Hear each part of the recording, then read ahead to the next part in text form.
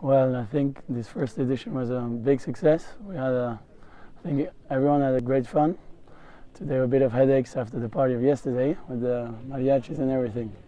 My voice is a bit broken now, but I think everyone managed to play good polo today, have fun.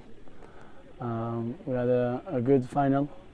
The Spanish team arrived in the final against the French team of Sainte Mesme, and they did a really good final. And the Spanish fought well till the very last minute, and they were the last one at the party yesterday. So that's good fun also for them. And I think that was the whole idea of this, no?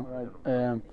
No, the idea was to do a Polo de Amigos friendly tournament, invite people. We had some Italians coming, some Spanish, some French, putting some teams, of course Argentinians, and it was great fun. The idea was to make in July is a moment where it's a bit more quiet with the competitive polo, so we said, okay, let's do this weekend friendly tournament with organizing good asados and plans all the time, and have fun inside and outside the field. And I think today we managed to do that quite nicely.